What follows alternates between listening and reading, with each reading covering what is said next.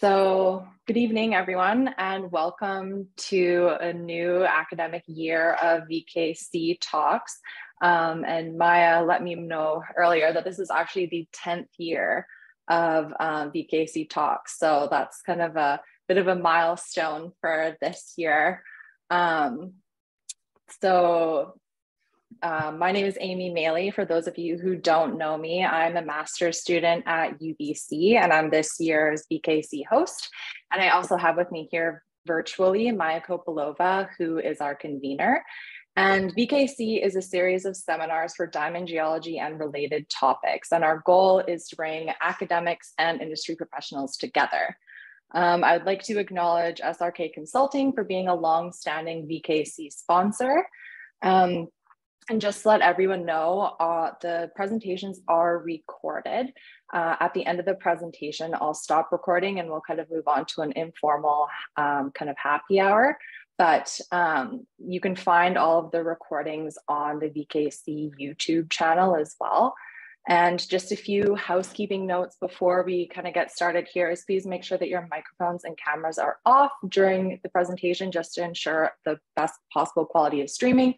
And the presentation will be about 50 minutes long. And please keep your questions until the end, at which point I will help to facilitate a question and answer period. And then again, after that, we'll move into that more informal happy hour.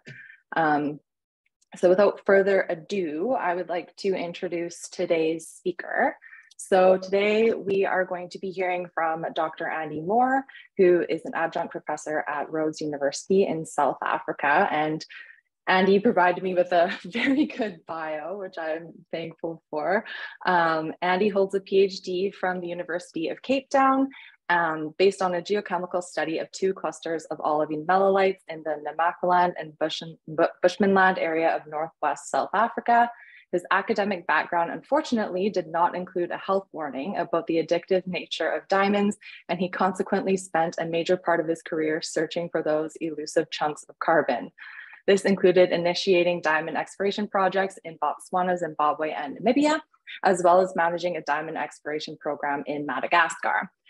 The result was the discovery of a number of kimberlites, none of which were viable, but he missed the economic Maroa kimberlite in Zimbabwe by about 15 kilometers. And Wolfie Marks, a fellow student of his and a serial diamond prospector, eventually explained that perhaps the famous De Beers ad was a misrepresentation and should rather read "A diamond takes forever to find."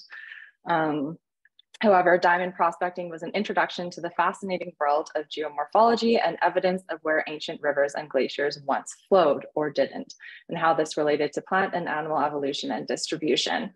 And more recently, Andy has become involved in nickel and gold exploration projects in Botswana, but he's still, of course, happy to tell people how he would go about making diamonds if given the responsibility to do so.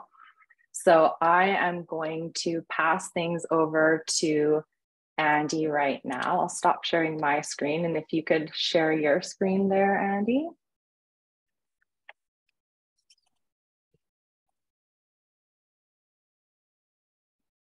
There we go. Perfect. Have you got that, Amy? Yep, I can see it. You just need to put it into presentation mode again, and we should be good to go.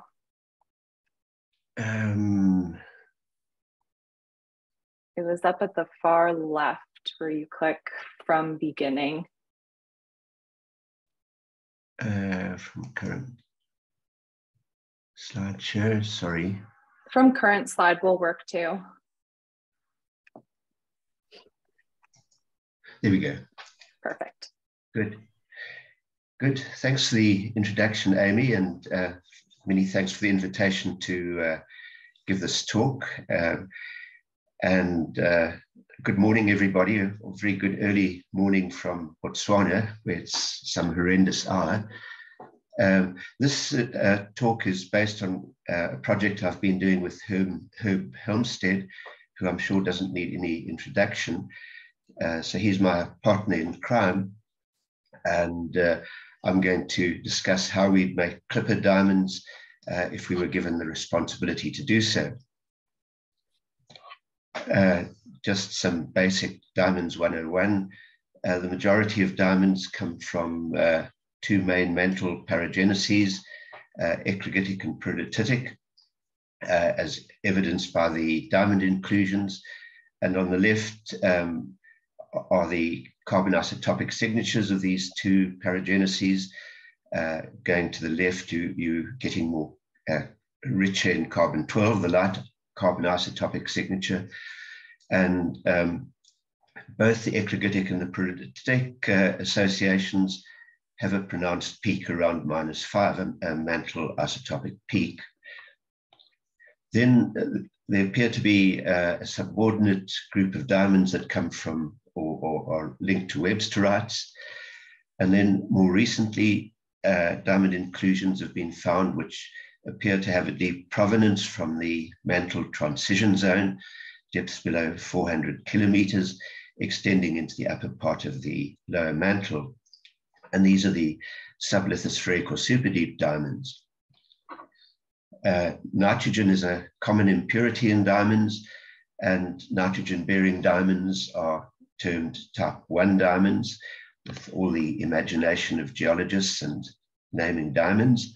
And the presence of nitrogen gives the stone a yellow color, but a smaller proportion of diamonds lack nitrogen, and the absence of nitrogen gives these stones a beautiful white color. This is a population from Letseng. Some of these stones, nitrogen-free stones, are large. This is the Letseng promise, which weighed in at 603 carats. And then a small proportion of these nitrogen-free stones, which are termed type II diamonds, type II simply nitrogen-free.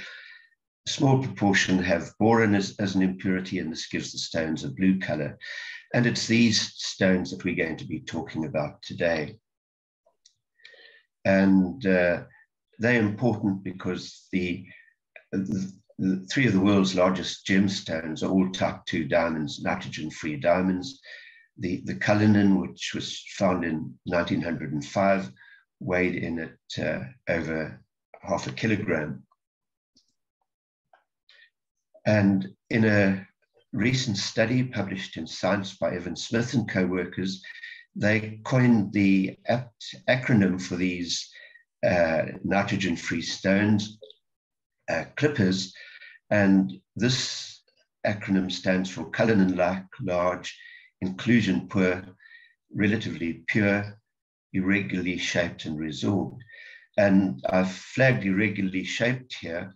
The morphology of these stones is typically irregular. You don't get the crystal forms, the dodecs and octas that we normally associate with diamonds. And the late John Gurney was adamant that you could actually recognize these large nitrogen-free stones on the basis of their morphology. So we're looking at a petrographically distinct diamond population. And just to underscore that, these large diamonds, again, all irregular stones. This one has cleavage faces. They do cleave more readily than other diamonds. Now, economically, these stones are important because they can have a major impact on Kimberlite economics. And the example that's always trotted out is the Letseng Kimberlite, high up in the Lesotho highlands. And despite, it's the lowest grade kimberlite in the world, but despite the low grade, the presence of these CLIPPIR diamonds gives the parcel a high average value, which makes it economic. But at the moment, in order to determine if these desirable stones are there, the only way of doing it is a bulk sample. And it would obviously be very useful to have a proxy for comparable to the use of G10 garnets to determine whether these stones may or may not be present. And this presumably means that we need to know something about their formation, how these large irregular CLIPPIR diamonds form. And there are currently, I think, two main models.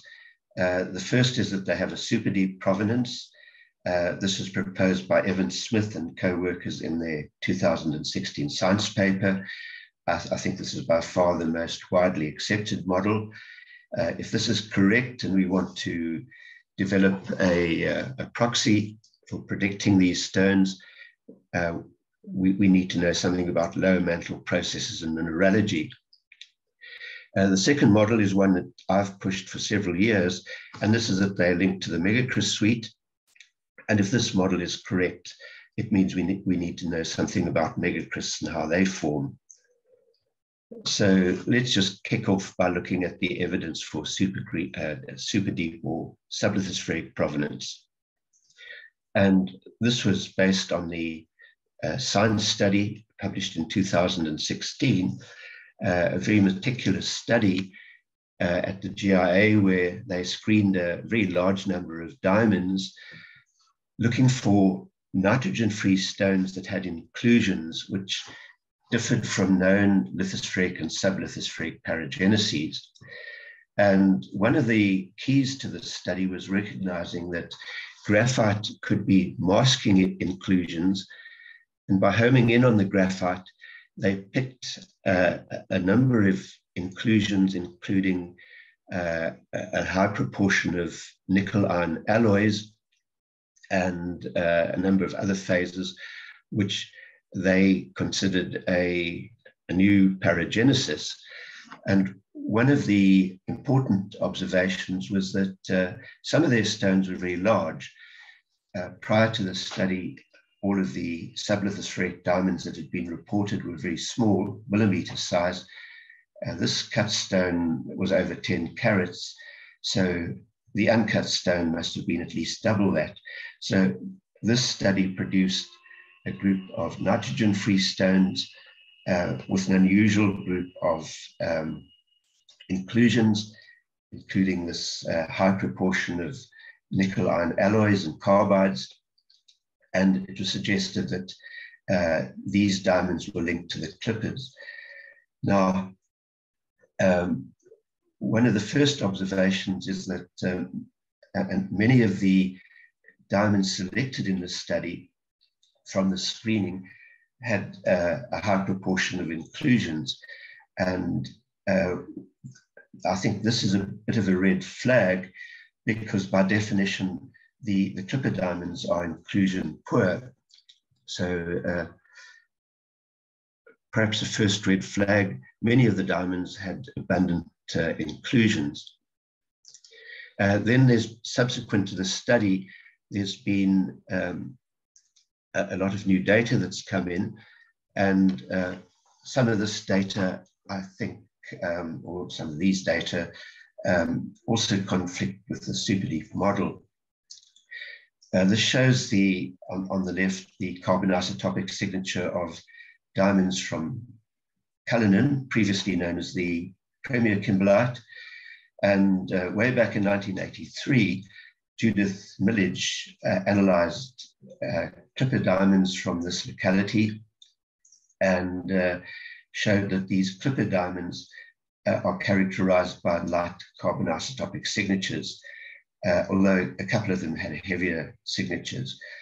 The blue symbols are boron-bearing 2B diamonds.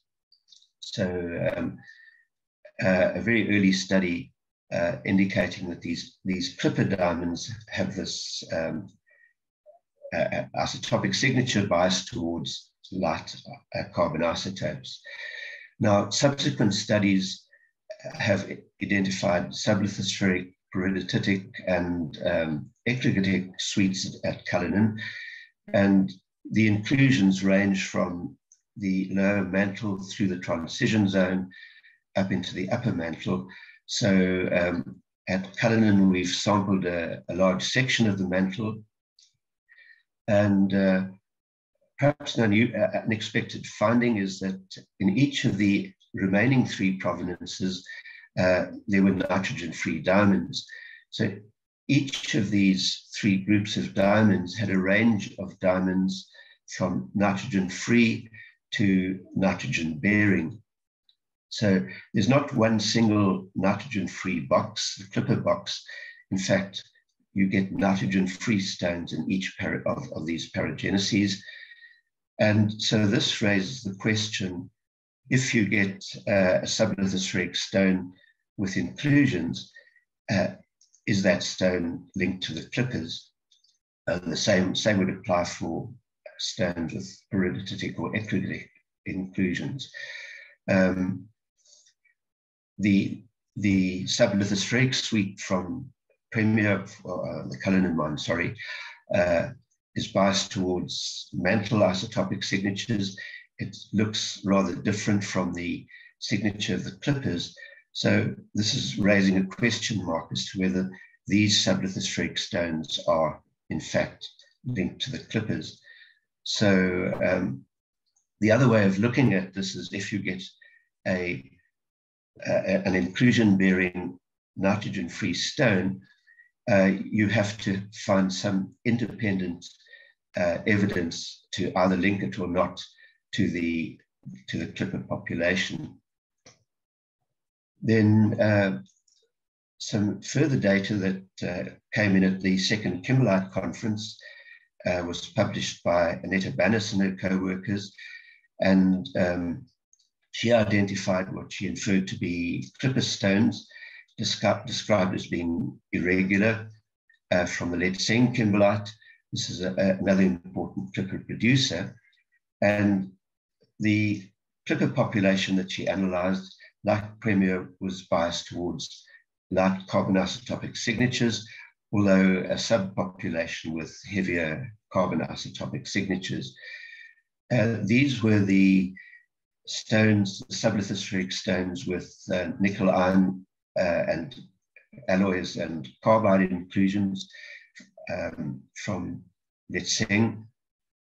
Very small sample size, but it doesn't look as if it's linked to the CLIPPIR population, but it's a small sample size so that it doesn't rule this out, but certainly doesn't provide support for this link. Then in the left-hand column, I've summarized the phases that were reported in the diamonds from the 2016 study. And the majority of these have been previously reported at Juína. This is an alluvial deposit in Brazil, which is notable for a high proportion of sublithospheric stones. And the majority of the stones reported in the science study had previously been recognized at Juína. And one of the characteristics of the Juína diamonds is that many of them had hydrogen impurities, and some of the stones from this study also had hydrogen impurities.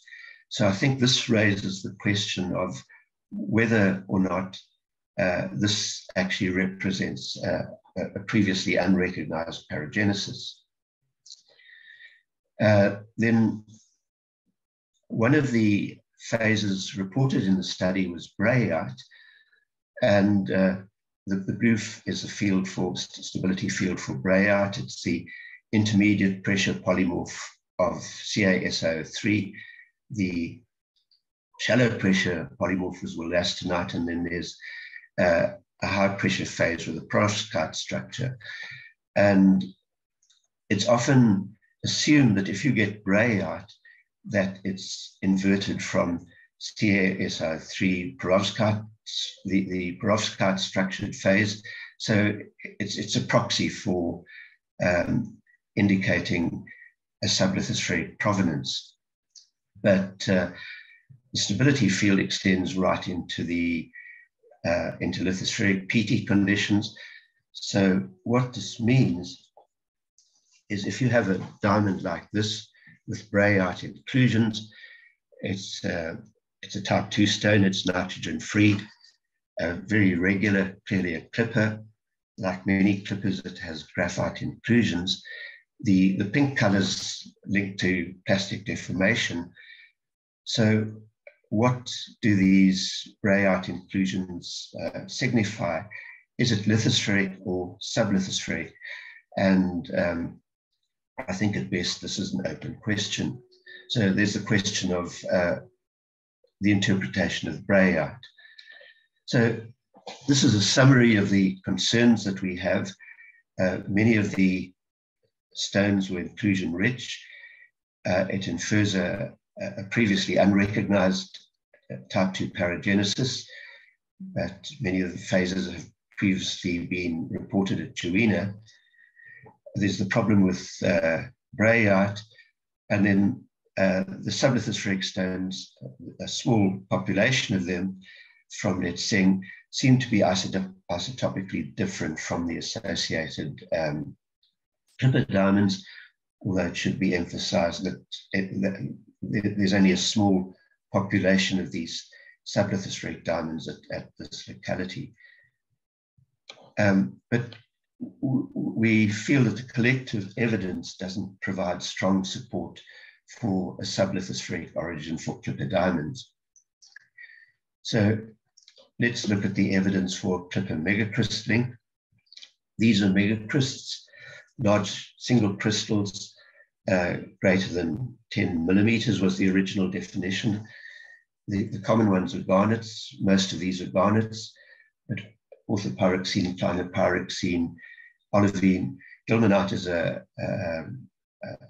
common megacryst phase, and rare zircons are some of the other megacrysts. So an assemblage of very large crystals, sometimes intergrown with other megacryst phases. But in addition to these large megacrysts, you sometimes get mantle nodules like this one. This was described by Barry Dawson and his student at the second IKC. It's composed of intergrown OPX and CPX and ilmenite, which have compositions that indicate they link to the megacryst suite, but the texture indicates rapid crystallization or quenching. That's a large view, and this is a view focusing in on this area over here. And so there's a subpopulation with compositions pointing to a link to the megacryst suite, but the textures indicate rapid crystallization. Then also at the second IKC, Dave Egler and co-workers reported that the state line kimberlites had apparently two megacryst suites, one shown in red, which was relatively chrome rich, and the second that was chrome poor. And from reading the paper, it appears that they considered these to be separate suites. But very occasionally, you see phases that seem to be linked to these two megacryst suites in a single hand specimen. This was from a paper at the second IKC by Henry Mayer. He described what he called a unique Enster-type megacryst, which is the gray. And this enclosed an orange, relatively chrome-poor garnet, which in turn enclosed a pink chrome-rich garnet, which enclosed a chrome-rich diopside. Excuse me. And he said that this nodule appeared to include chrome-poor and chrome-rich suites. And he pointed out that the chrome-rich garnets were very similar to, the chrome-poor garnets were very similar to those of the chrome-poor megacryst suite. This was the pink chrome-rich garnet, and he pointed out that it was very different from garnets in garnet peridotites, this field outlined by the dotted line. He didn't speculate on the nature of this, but in a paper that I wrote some time ago with Alina Belousova, we pointed out that it was very similar in composition to the chrome-rich megacrysts, and we suggested that it was indeed a chrome-rich megacryst. And so you do occasionally get these two suites present in the same hand specimen. And we described two other nodules which had chrome-rich and chrome-poor garnets in the same hand specimen. So chrome-rich and chrome-poor Megacryst suites. So just to summarize some of the Megacryst characteristics, I'll just highlight the important ones. Firstly, generally a large size, but there's a subset that shows evidence for rapid crystallization. Chrome-rich and chrome-poor suites, occasionally present in the same hand specimen. And then something I haven't mentioned is that the zircon megacrysts have been dated, and they give ages just prior to Kimberlite eruption ages, ranging from 0 to 5 to 10 years prior to eruption. So the zircon megacryst ages indicate that the Megacryst suite had a short mantle residence time prior to being included by the Kimberlite magma on eruption. Now, before going on to the pretty CLIPPIR diamonds, I want to talk about a rather ugly diamond called Framesite. It's a polycrystalline diamond. It's composed of lots of tiny diamond crystallites tightly welded together. This is another one up here. Sometimes they're coarser grained. You can see coarse individual diamond crystals growing here. So it's a polycrystalline diamond, and it's generally considered to have a very enigmatic origin. What we do know about these Framesites is that garnet is the most common inclusion, and the garnets have been recognized to occur as discrete chrome-rich and chrome-poor populations, sometimes present in the same diamond. Might be sounding like something you've heard before. Olivines notably absent in both the subgroups, and the garnets have generally been linked to the websterite suite. So it's been suggested that these Framesites have a websterite link. And this was based on a study of a large sample of Framesites held at the Vienna Museum, outlined by this blue line, or these are the ones with the chrome-poor garnets. The line field are the diamonds, the Framesites with the chrome-rich garnets. They overlap in MGFE space, but they have distinctly different chrome contents. And it was suggested because you had a wide, relatively invariant range of calcium, that this pointed to a websterite link. The crosses are inferred websterite inclusions, two of them, I think, from Venetia. They show similar, they plot broadly within this field. They're very different from the associated eclogitic stones at Venetia. So it was suggested that the Framesite diamonds have a websterite paragenesis. But the orange symbols are Megacrysts. They're from a number of localities. One's from Monastery, the type area for Megacrysts. The others are from a Kimberlite in Angola. I could have plotted more, which would have plotted in this field, but I've left them out just for clarity. So you have a problem that the Megacrysts are certainly in CAMGFE space, very similar to the websterites. And if you look at other discriminators, such as titanium, this gives ambiguous answers. So there's a strong overlap of the Megacryst suite with the websterite suite. And this is saying that distinguishing between these two suites simply on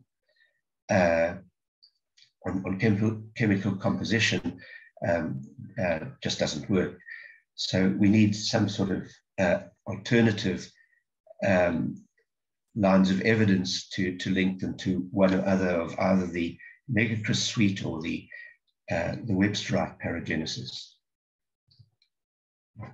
So just to look at, I'll just highlight some of the important properties of these Framesites. Some can be very large. When I say large, up to 100 carats.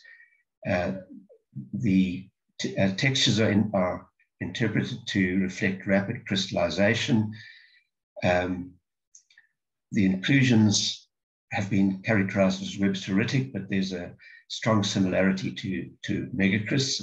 This is referring to the garnets. You get chrome-rich and chrome-poor suites, occasionally coexisting in the same sample.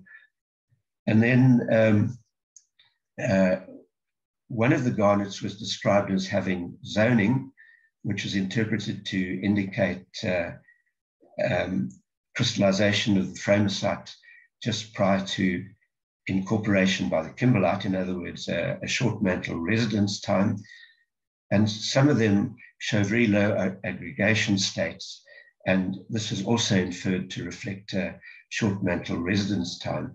So some of these Framesites seem to have formed just prior to Kimberlite eruption. And then, very importantly, the Framesites have a very unusual but highly diagnostic carbon isotopic signature. And this is shown for 4 individual localities in the bottom 4 panes. This is the Vienna collection. And the red show Framesites with inclusions, the purple inclusion-free, but they tell a similar story. And that's that the majority of the stones are biased towards light carbon isotopic signatures, but you get a subpopulation which has slightly heavier carbon isotopic signatures. This is the combined field up at the top here, and very different from the fields for eclogitic and peridotitic diamonds, which have this prominent mantle mode around about -5. So highly unusual, very distinctive carbon isotopic signature. Now, if we compare the characteristics of Megacrysts and Framesites, and I'm just going to highlight the most important ones, both can be very large. The Framesites are inferred to reflect rapid crystallization. There's a subgroup of Megacrysts which show quench textures, rapid crystallization textures. The Megacrysts formed broadly coevally or just before Kimberlite eruption, and the same applies to at least some of the Framesites. Both have a chrome-rich and chrome-poor subsuites, which occasionally occur in the same hand specimen. And these are remarkable parallels, and we feel they're so remarkable that they indicate that the Framesites are linked to the Megacrysts rather than the websterites. And to my knowledge, for example, I'm not aware of websterites being divided into chrome-rich and chrome-poor populations. And generally, the websterites have well-equilibrated textures, which indicates that they've had a significant mantle residence time. So collectively, the evidence suggests that the Framesites are part of the Megacryst suite. Well, I'm convinced, I hope you are. And they link to the Megacryst rather than the websterites. So the implication is that this ugly diamond is in fact part of the Megacryst suite. And this has an important corollary, and that's that the websterite suite must now be acknowledged as a distinct diamond paragenesis. And this includes Framesite, and importantly, the Framesite has a very distinctive carbon isotopic signature. And this is the carbon isotopic signature here, biased towards carbon-12, the light carbon isotope.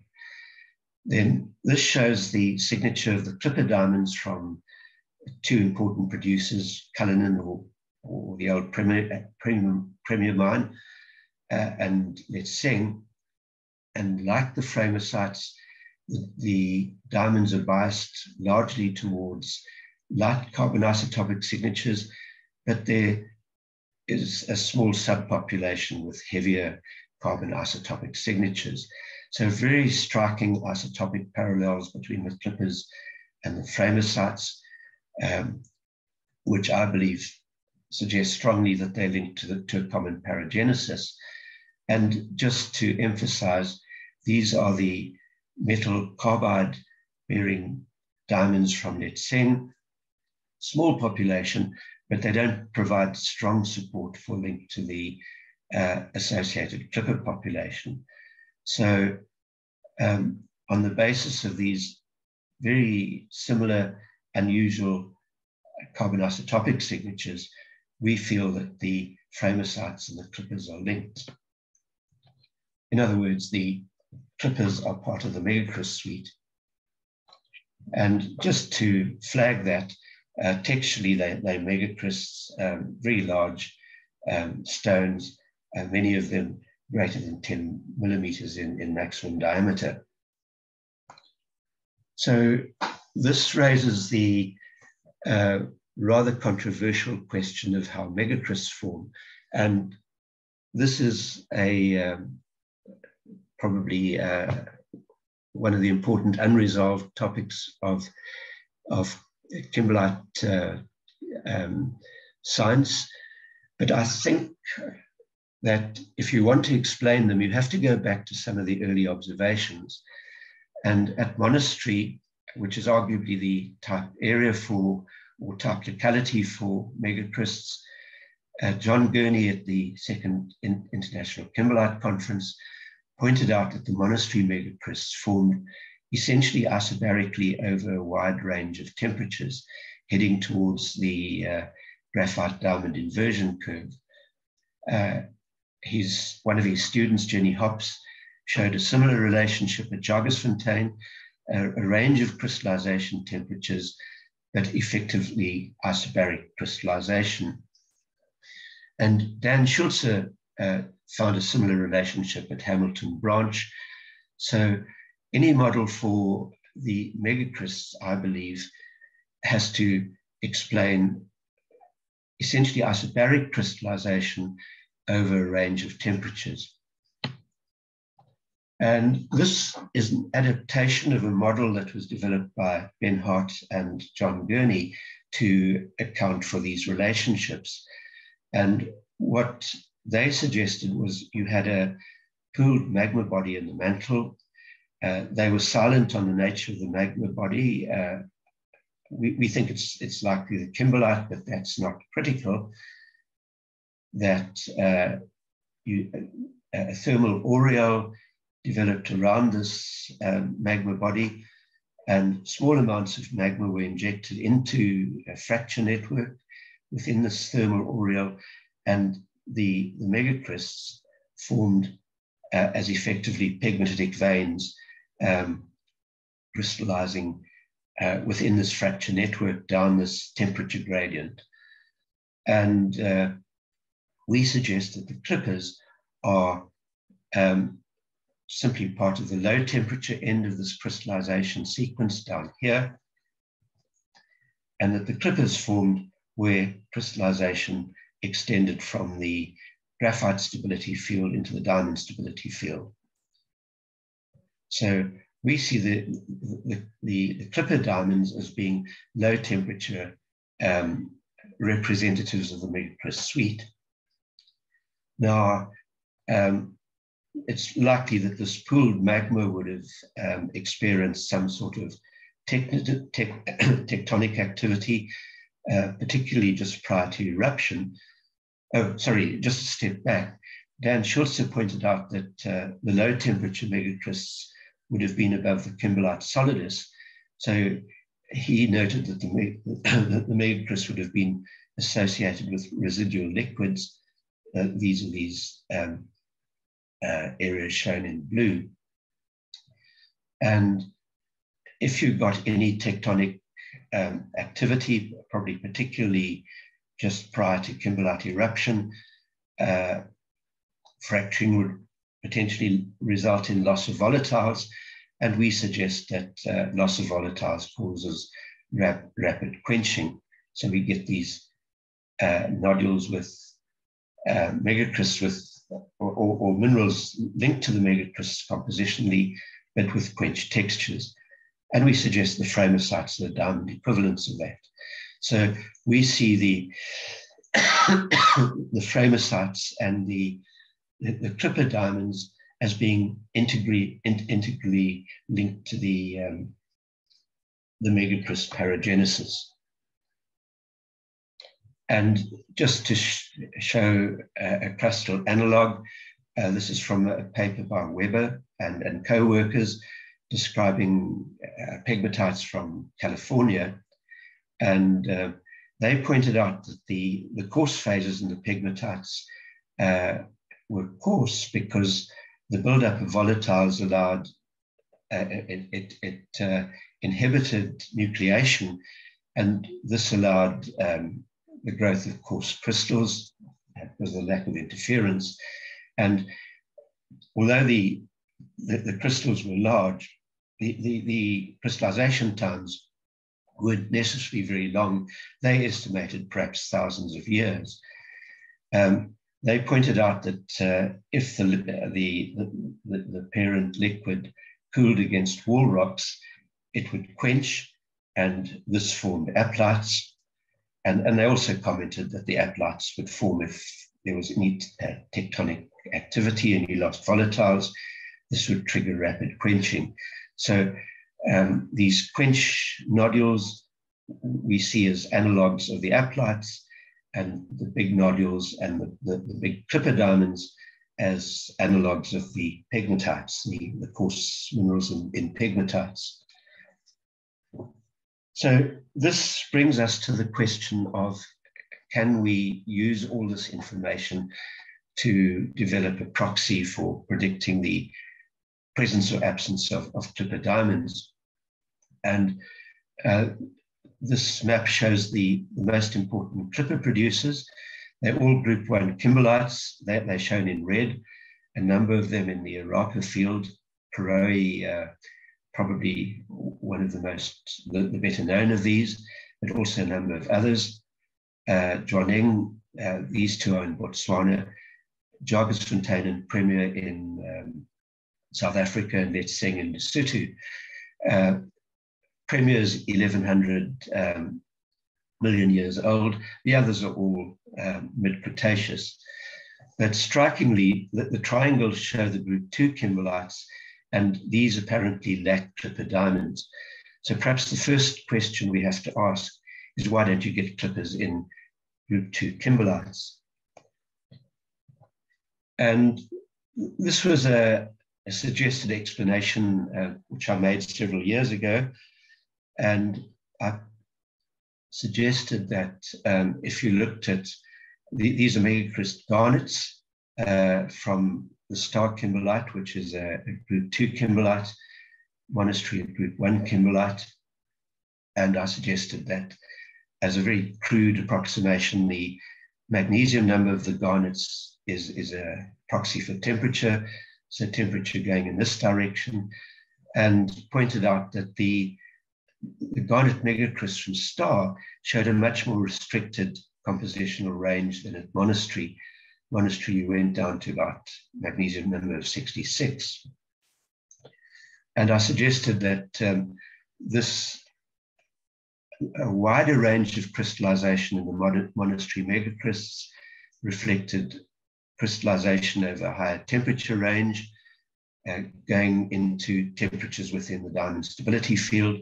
Monastery has produced CLIPPIR diamonds, by the way, and so this more extensive range of crystallization into the diamond stability field would explain the presence of CLIPPIRs in some group 1 kimberlites.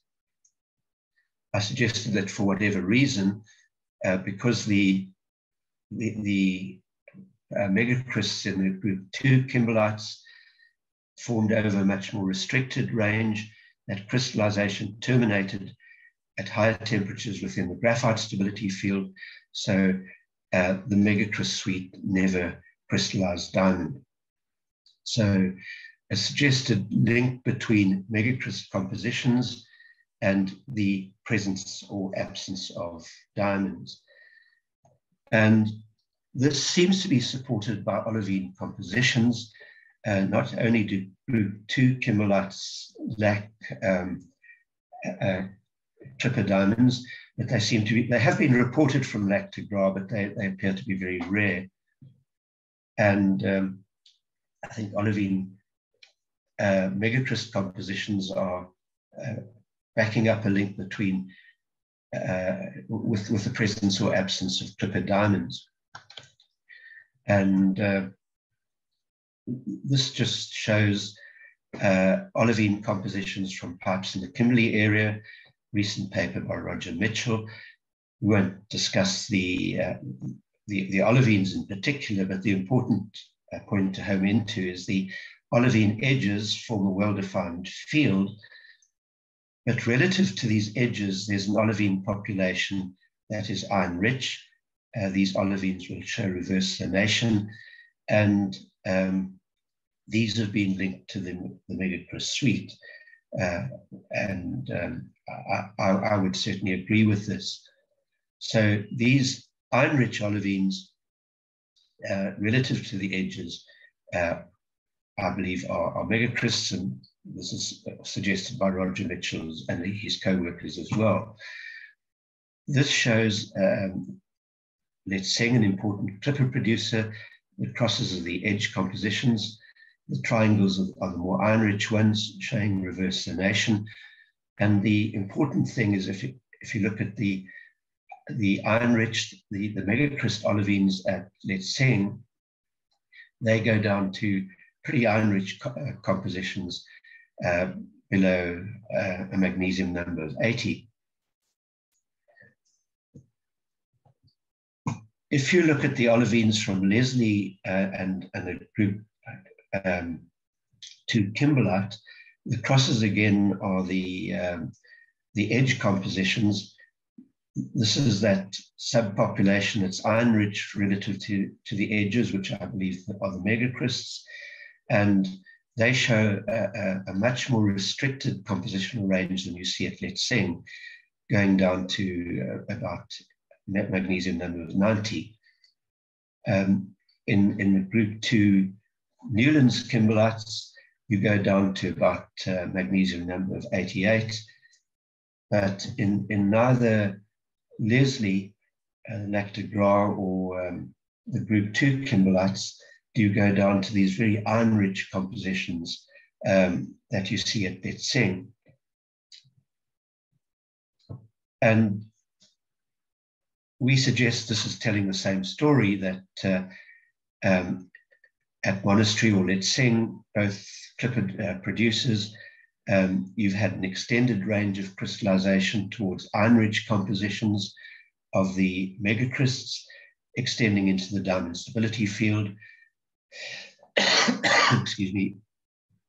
At lac de Gras and in group 2 kimberlites, much more restricted Megacryst formation for whatever reason, obviously an important question, but terminates in the graphite stability field.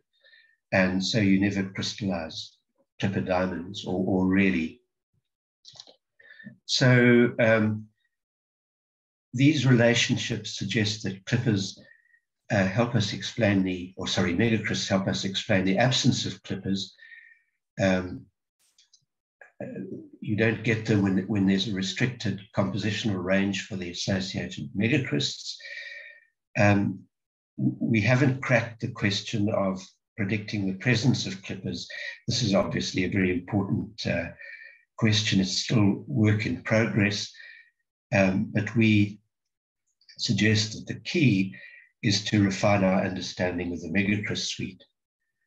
But there's an important corollary, and that's that if there's a link between Megacryst compositions and the absence of these CLIPPIR diamonds, this is consistent at least with a link between the Megacrysts and the CLIPPIR diamonds, that the CLIPPIRs are part of the Megacryst paragenesis. then it would be nice to have something to try and test these different models. And we suggest that Letseng would be an ideal place to test these two models. And what we feel should be done is that an attempt should be made to get a larger proportion of stones with metal, iron, and carbide inclusions, perhaps by screening the diamonds through a magnetic separator and seeing whether this population is representative and different from the clippers, or whether, in fact, when you get sufficient analyses, that these sublithospheric stones begin to look isotopically very similar to the associated clippers. So this is a potential way of distinguishing between the two models that have been proposed. And I think that's a good place to cut off. Thanks very much.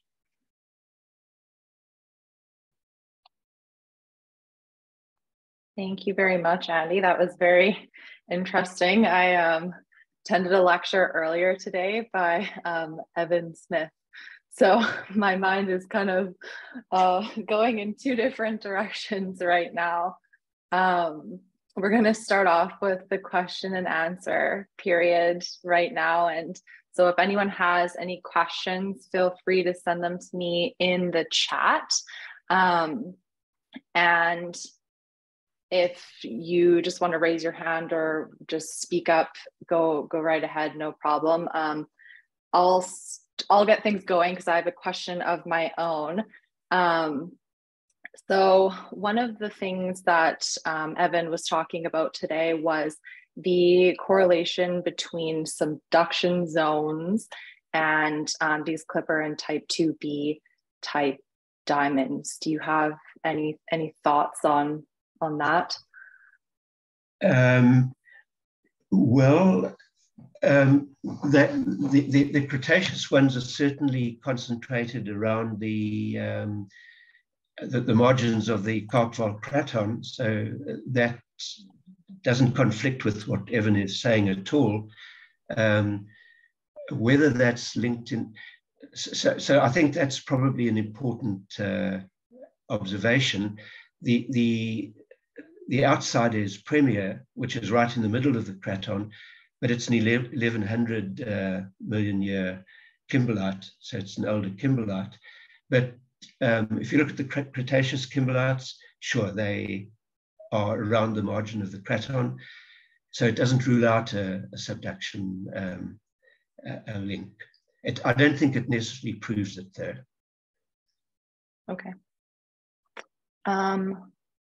We have a question from Dylan Cohn in the chat, so I'll just read that out to you. It says, you and many of the papers you cite view Megacrysts exclusively in the magmatic framework. However, most of those papers are over 40 years old. Recent Megacryst literature is dominated by suggestions of a metasomatic origin for the suite.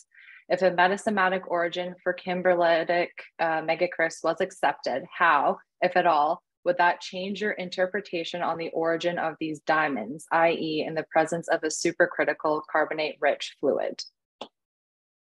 Can I share my screen again? Yeah. Share.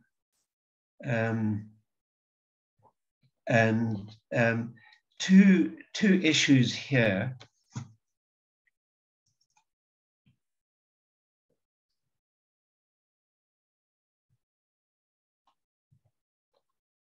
If I can find it, sorry.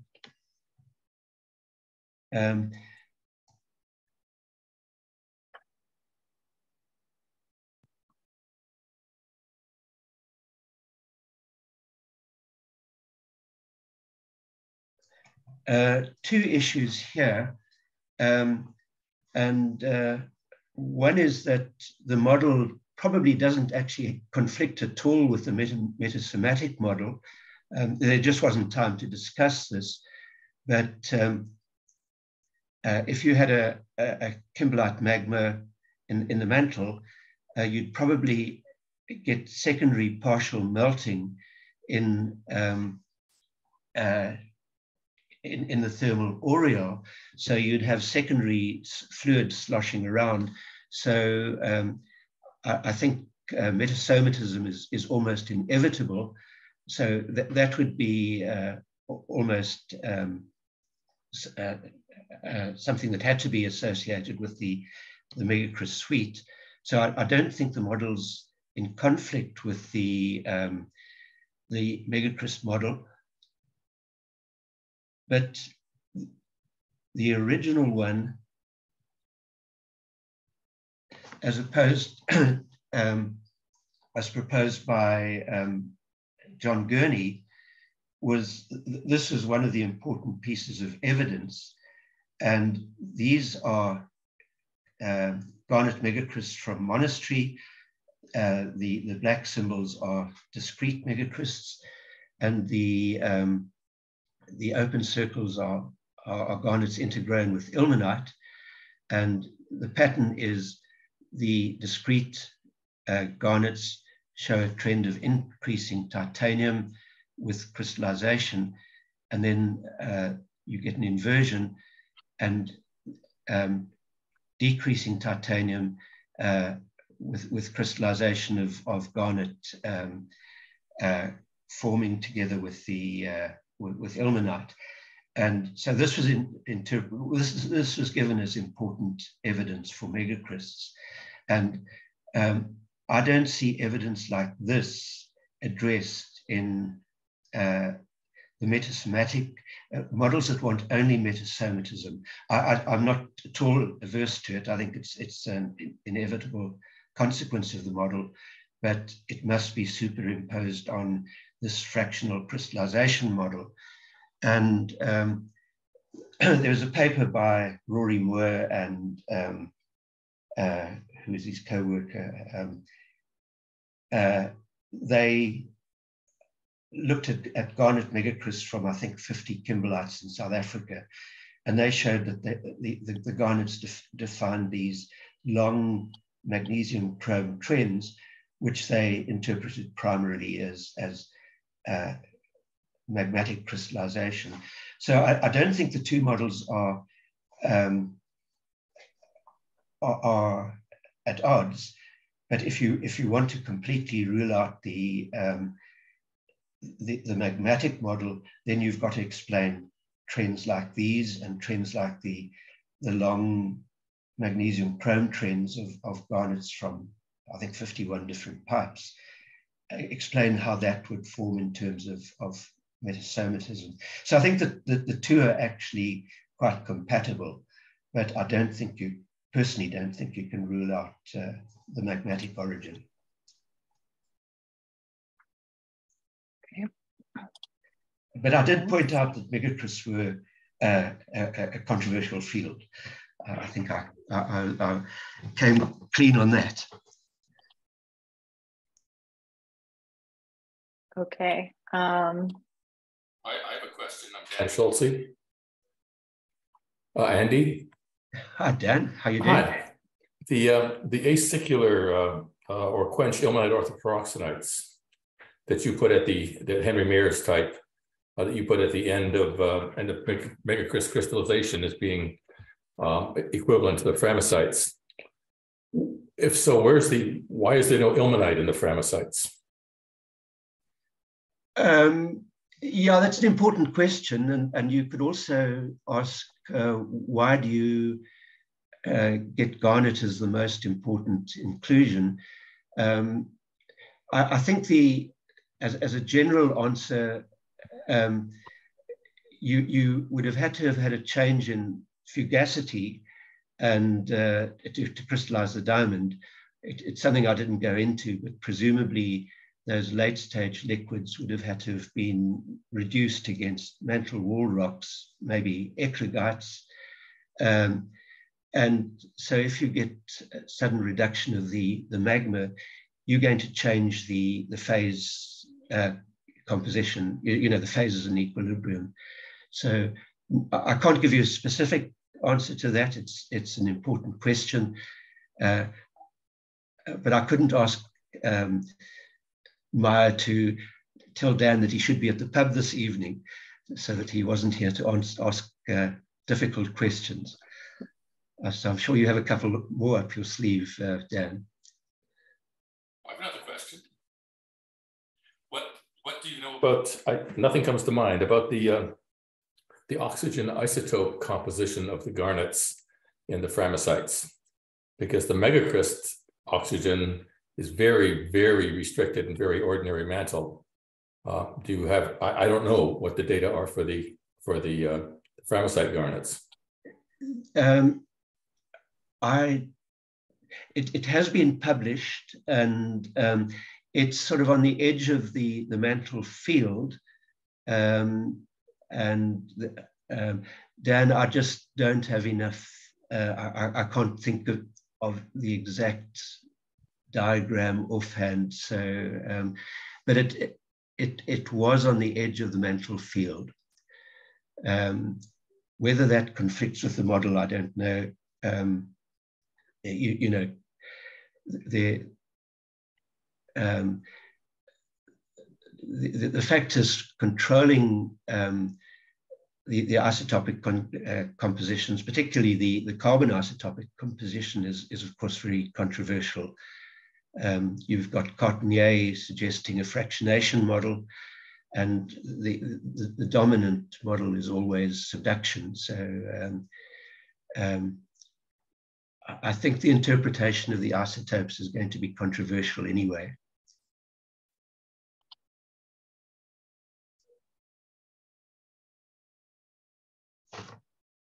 Do you have any more questions, Dan, or? I'll give someone else a chance. Okay, we do have one in the chat from Evan Smith.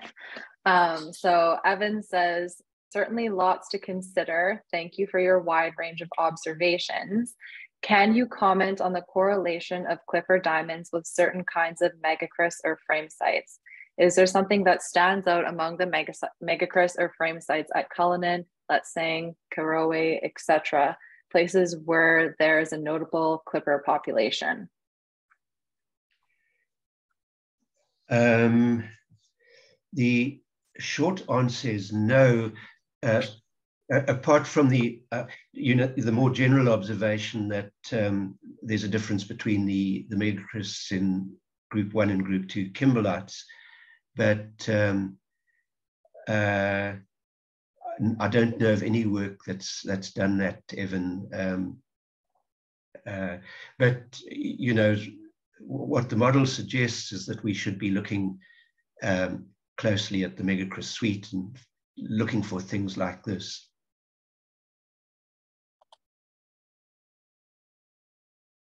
Okay, I'm not sure if, Evan, you have anything that you want to add to that. I don't see him popping up there. Evan says thank you. All right, does anyone else have anything that they'd like to ask?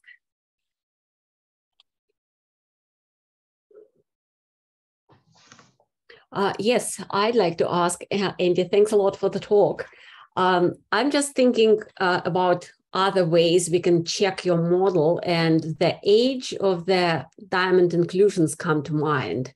So do you know, like we should predict the age close to the age of the Kimberlite if those Framesites and CLIPPIRs are megacrysts?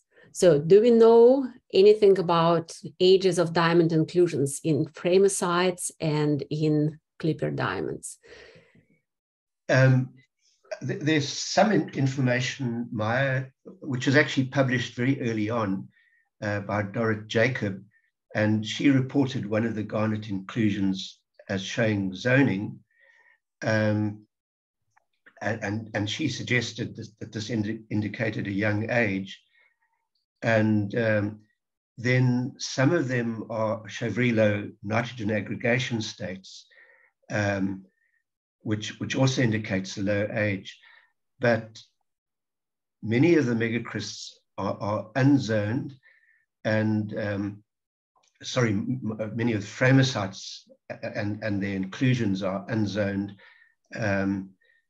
and have higher aggregation states. So whether this young age applies to all of them is obviously an important question.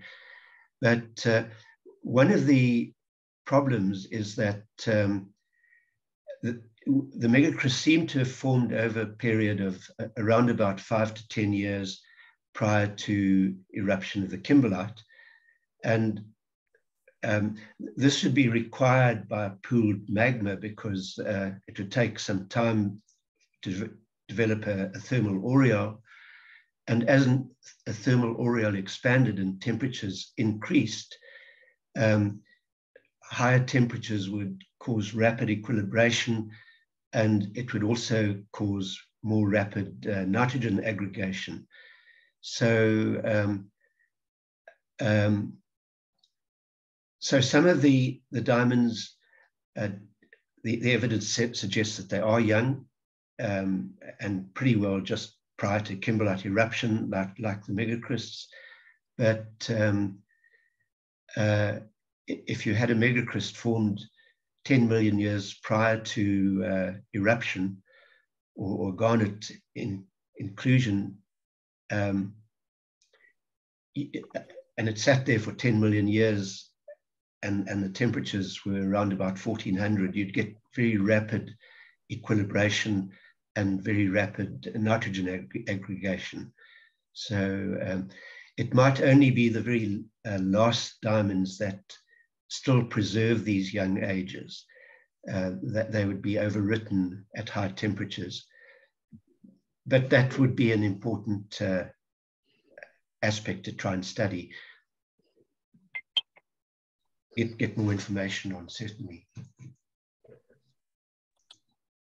Thank you. Following up on that, maybe we have some unpublished data, maybe Evan or Dave Phillips, maybe you have data on ages of inclusions in those types of diamonds, something that you still not published.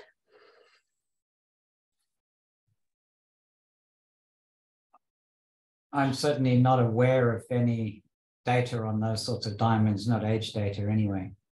Mm. Mm-hmm. Okay.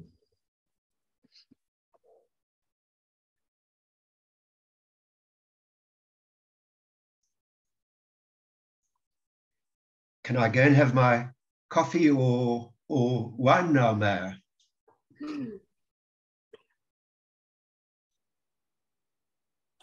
Sorry, do we have a question for Herman before you go get your coffee or wine? Herman is asking, how come we never find diamonds of any nature as inclusions in Megacryst suites?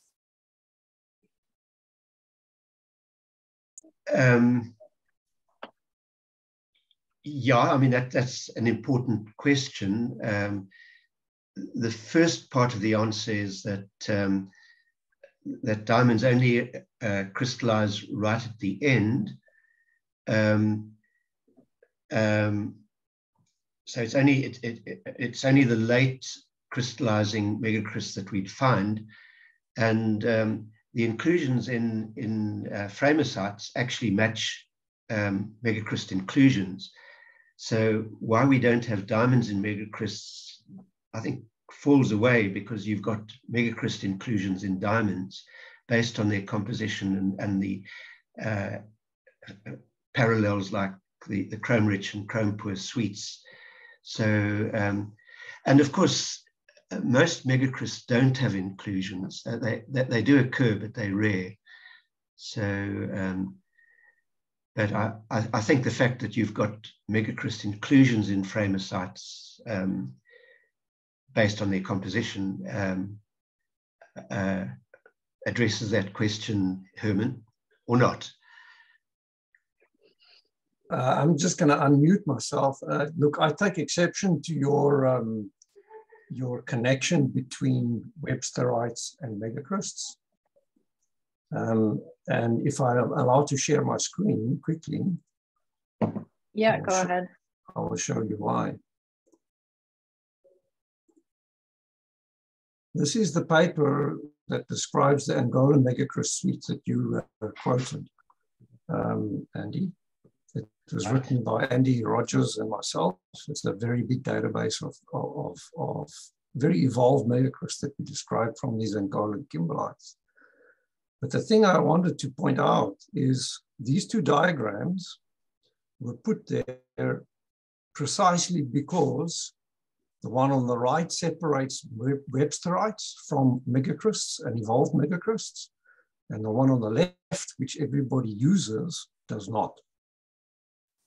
So this diagram on the left is a sodium-titanium plot, titanium-sodium plot that many people use to separate megacryst compositions from diamond inclusion, eclogitic, and websteritic compositions, which fall down here at lower titanium.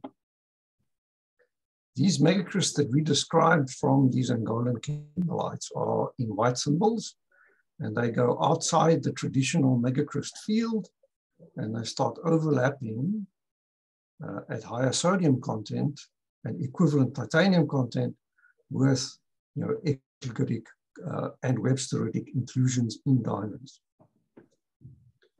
If you go to the right-hand side diagram, which is the same magmatic fractionation series that you showed for monastery, right? It's a titanium magnesium number plot for the same data set.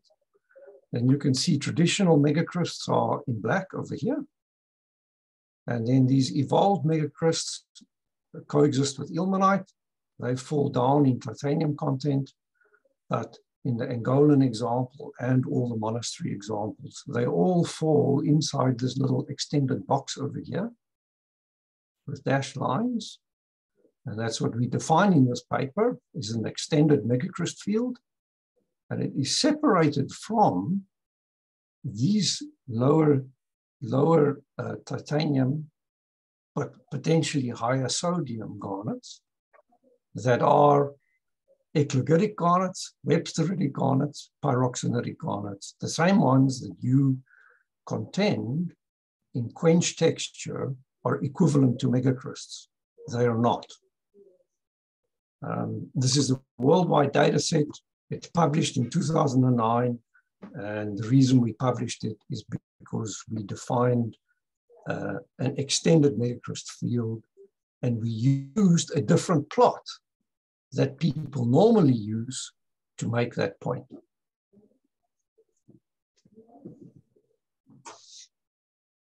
Let me just get a share.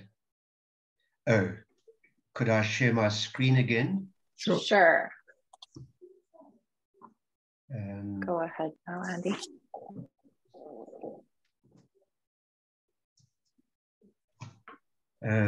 Let's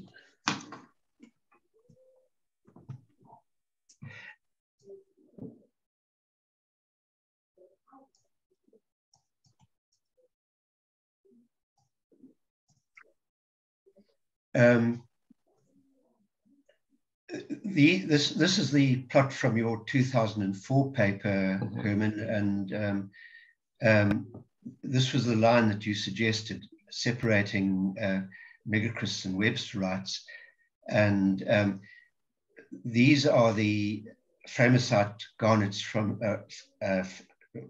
the Vienna collection, and they cover both your megacryst field and the and your websterite field. But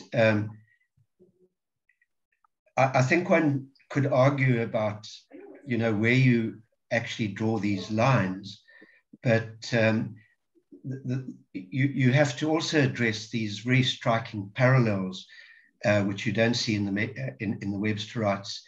The fact that the megacrysts and the Framesite garnets have these chrome-rich and chrome-poor populations, the evidence that they crystallized at the same time. And I think the question is, which of these is more important? We know that there's a big overlap between the websterites. In the original publication. The pink was the Megacryst field, the lining were websterites or peroxenites. And so there is a big overlap, but they're very, very distinctive features, which I think are arguing that there has to be a link between these inclusions and the megacrysts. And to my knowledge, you don't get chrome-rich and chrome-poor websterites, for instance. And the websterites seem to be much older. Most people want to link them to old subduction zones. So to my knowledge, I haven't seen evidence in Southern Africa for young websterites, for instance.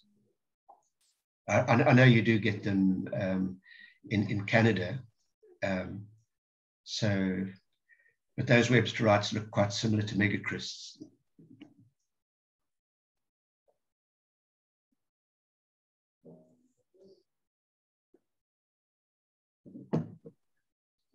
Can you just explain something to me, Andy? You say here, the legend on the right-hand diagram, it says websteritic association, and then you've got a symbol for eclogitic, peridotitic. Okay. What does that symbology mean?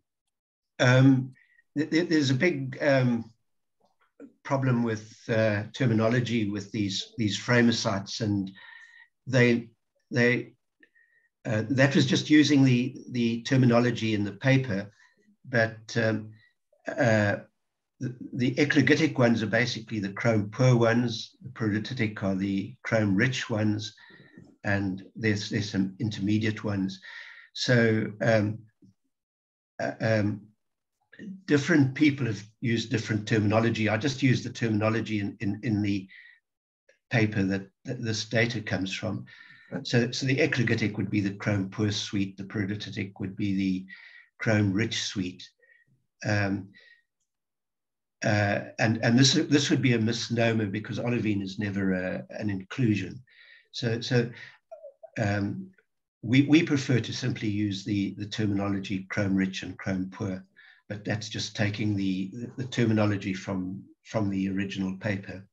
Good.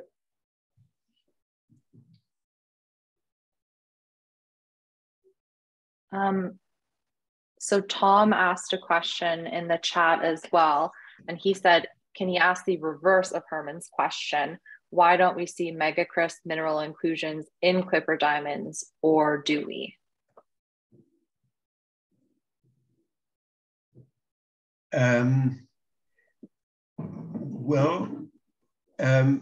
There's the question, brayite is an inclusion, and that's going to, if you have an evolved liquid, which is calcium and carbonate rich, that's perfect environment for brayite to form at the low end of the megacryst suite.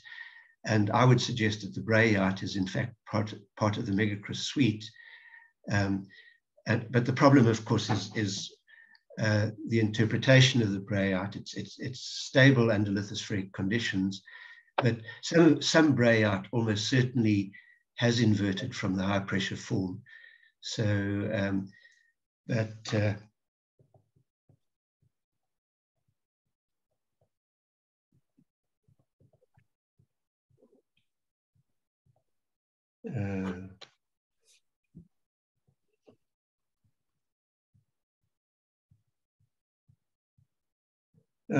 where's my, sorry, so I would suggest that the brayite is just a late crystallizing megacryst phase. You certainly, with your megacryst suite, you've got a calcium and carbonate rich residual magma.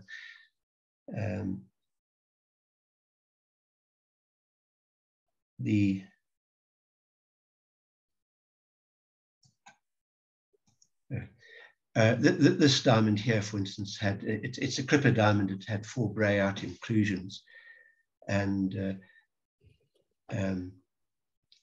you know, so it's a question of whether those are sublithospheric or megacrystic. But you wouldn't expect the the high temperature megacrysts to be present as inclusions, of course. It's only the very late phases. And that gets back on to Dan's question of why don't you see ilmenite? And presumably, if you have a change in FO2, which would be necessary, you're going to change phase relationships as well. And that's possibly why we only see garnets as well as the dominant inclusion in these Framesites. Thanks, Andy. If you're seeing the garnet in the Framesites, why not in the CLIPPIRs as well? Tom, I don't know. And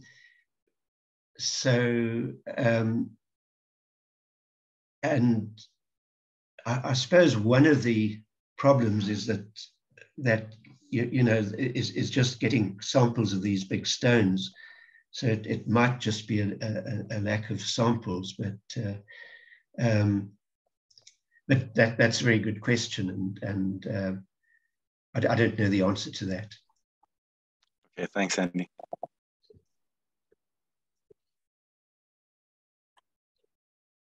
Andy, we can further follow on your plot for monastery garnets, titanium against Mg number. Can we show that? Yeah, this one. So when you showed that, you said that you explain it easily with magmatic model, but you have difficulty explaining it with metasomatic model. I would say that it is easily explained by metasomatism. If you step away from thinking that here you have early magnesium-rich crystallization, and then you go into later, more evolved magmatic crystallization. So think not in terms of early and late, but think about spatial distribution of in the metasomatic column. And if you have a metasomatic column in the channel of the proto-Kimberlite penetration, then you'll go from magnesium-rich mantle to more iron-rich proto-Kimberlite melt, and that will give you that variety that you have here. And in order to see how you can explain that that break in the slope, it is easily explained by co-forming of ilmenite, and ilmenite would take all the titanium. So that's not a problem at all. Well, I think the point is that these are single crystals, and these are single garnets, and these garnets intergrown with ilmenite. And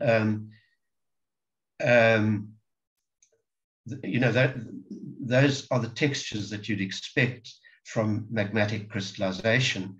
When garnet was forming it on its own, it would be not intergrown, and then we know ilmenite is a late forming phase in the Megacryst suite, and you have to see this against the background of these magnesium chrome arrays in the garnets. And I would find, that's been interpreted to reflect a primary magmatic crystallization. And I think that's very difficult to explain in terms of metasomatism. But I don't think the two models are necessarily incompatible, because as I pointed out, you probably, if you had a stalled magma body in the mantle, it's probably going to trigger secondary melting, and those melts will interact with early formed megacrysts. And the evidence, as I understand it, for a metasomatic imprint is largely isotopic.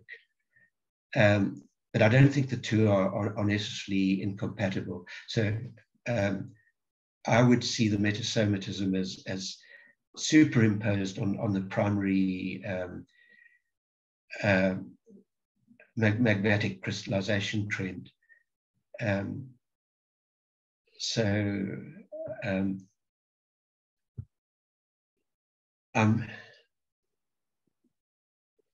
not sure what other criteria you can develop to try and distinguish between the two, but certainly that looks like a magmatic trend to me. That would be a classical. Okay, thank you. This is Dan. There is evidence for metasomatism, and it's in the peridotites. It's in the zoned garnets, for example, that go from chromium rich to chromium poor on the edge. They go from low titanium to high titanium core to rim, and those are inhomogeneous things, and that is the metasomatism. Exactly, absolutely. So there's no doubt that there's metasomatism around. Now, I don't have a problem with that, but so, you know, those garnets, I mean, way back, Joe Boyd argued that they'd interacted with the Megacryst liquid, which I guess is metasomatism. And in fact, if you look at those garnets in the sheared peridotites, there's a whole array of compositions. The sheared peridotite garnets are intermediate in composition between the coarse peridotites and the high magnesium megacrysts. So you're certainly getting metasomatism around, but I don't think that necessarily means that everything is metasomatism. And that's metasomatism will particularly imprint on isotopic signatures, which has been the evidence put forward for the imprint of metasomatism. So I'm very happy that there's been a metasomatic imprint, but you get if you look at inclusions in megacrysts, if the host megacryst is more magnesium rich, the inclusion shows a sympathetic variation. So this is one of the other lines of evidence for the magmatic model. So, I was agreeing with you, Andy. The diagram you have on the page now is showing homogeneous things, not the inhomogeneity you find in the metasomatized peridotites. I agree that this is a magmatic trend. Yeah.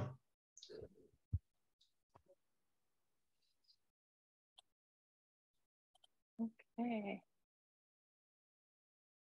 Do you have anyone else who has anything to add before we stop recording here?